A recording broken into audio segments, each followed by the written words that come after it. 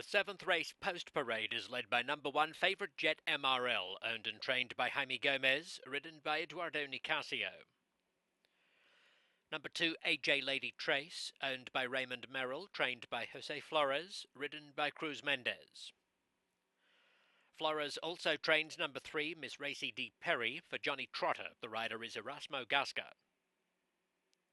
4 Butter Homes and Garden, owned by Double Barres Ranch, prepared by Elena Andrade. The rider is Cesar Franco.